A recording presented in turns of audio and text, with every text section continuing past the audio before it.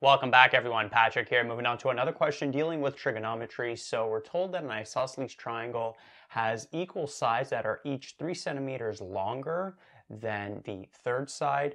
The angle between the equal sides is 40 degrees, and we have to find the area of the triangle using trig ratios in the process. So as usual, let's try to take this scenario, put it in a diagram so we can see visually what's happening. So we have an isosceles triangle, which is like this. So let's say that these two sides are the equal sides.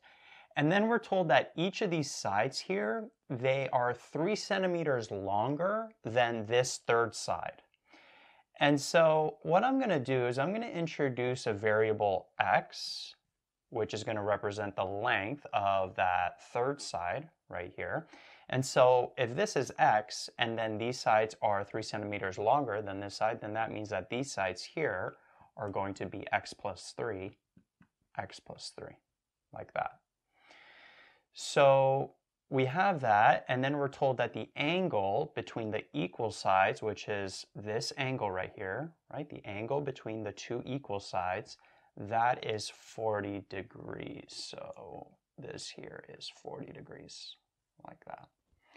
And given that information, we have to find the area of this triangle here. All right, so notice we're not given too much information here. We're not given actual side lengths.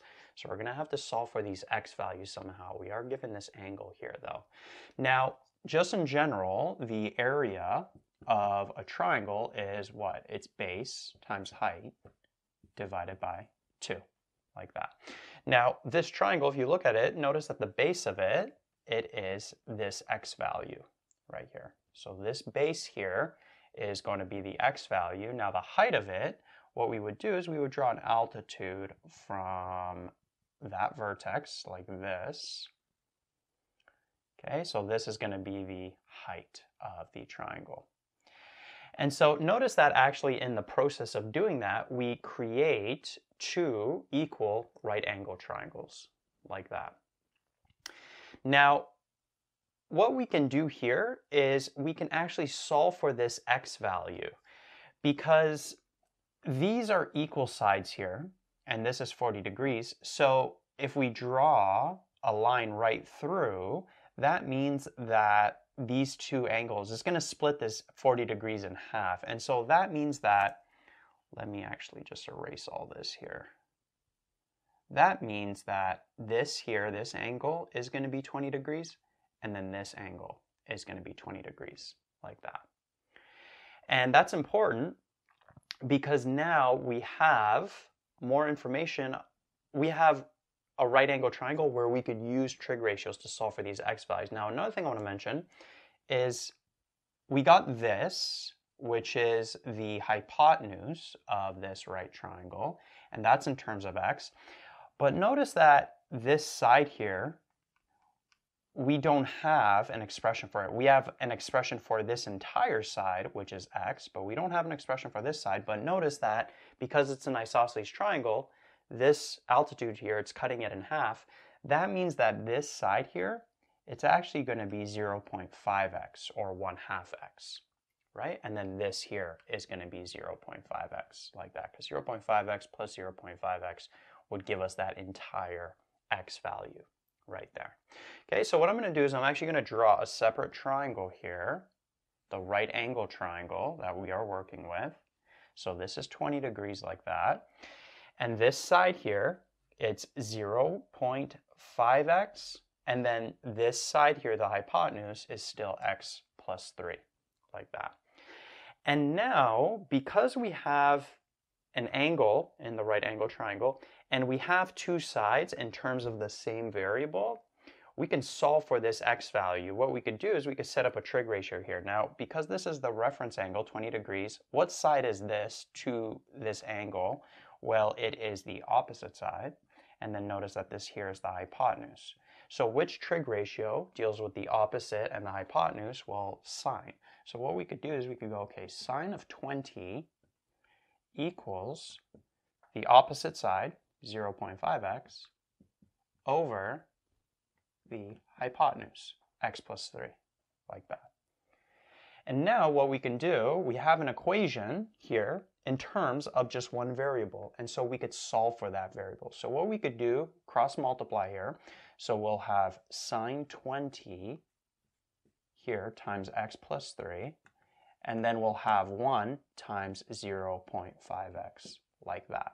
And then when you take this sine 20 and you input in your calculator, you'd get approximately 0.342. There's more decimals. I'm going to round it to 3 decimal places.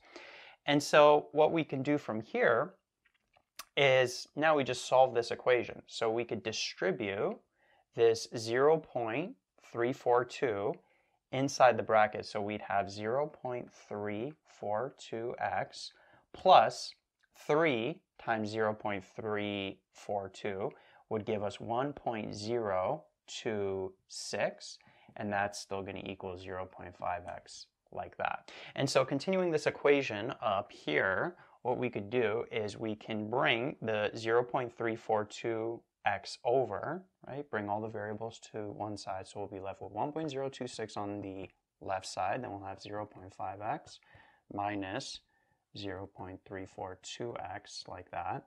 0.5x minus 0.342x would give us 0.158x, and then we'll have 1.026 like that. Divide both sides by 0.158. So the x's cancel out. And when you do this calculation, you'd get approximately 6.5. I think it's 6.49, couple of decimal places. I'm just going to round it to 1 decimal place. If you want to be a little bit more exact, feel free to keep this in more decimal places. But I'm going to let x equal 6.5. And so that helps us a lot, because now going back to our main triangle, well, this entire side is 6.5, like that. And then that means that this side here is 6.5 plus 3, which is 9.5, like that. And this is important because what we could do now, we have the base now, right? This is the x value, so that's this base, but we need this height, and so we can go back to our triangle here and solve for this h value, because now we have actual values for both of these sides. This side here, it's the 9.5, but this side here is 0.5 times 6.5, because remember 6.5 is this entire side. So then half of that is going to be this side. So 6.5 divided by 2 or times 0.5 would give us 3.25, like that. Okay, and so from here, there's actually multiple ways to solve for this h value at this point. We have a lot of information. We can use this 20 degrees, maybe set up a ratio. Let's say you could actually set up a ratio with this side or the hypotenuse. I'll set it up with the hypotenuse. Notice that this is 20 degrees, this is the adjacent side, and then this is the hypotenuse. So one way to solve for this would be saying, okay, cos 20 is the adjacent over the hypotenuse, 9.5, like that.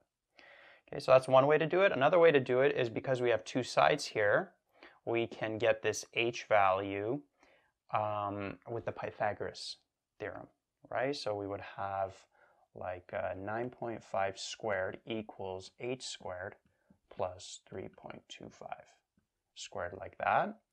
Okay, and so different ways to solve for this h value here. We could cross multiply, and so the h would be basically cos of 20 times 9.5.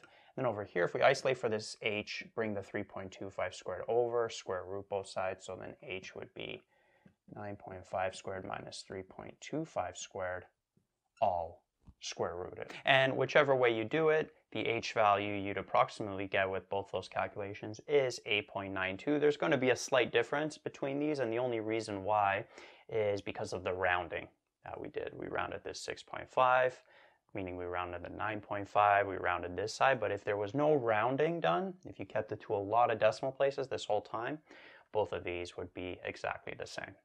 Okay, but even with these, you get approximately 8.92. I think this one would give you maybe 8.93 if you round it up, but I'm going to keep it at 8.92. And so that's the height of the triangle. And so we're good because we have the base, which is 6.5. We have the height, which is 8.92.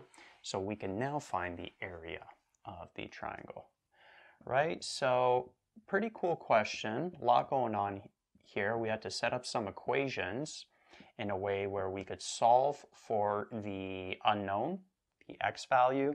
Then we were able to find the h value, and then we could find the area. When you do this calculation, I think you'd get approximately 28.99. Let's round it to 29. And this is in centimeters, so this would be centimeters squared. So the area of this triangle with these parameters would be approximately 29 centimeters squared.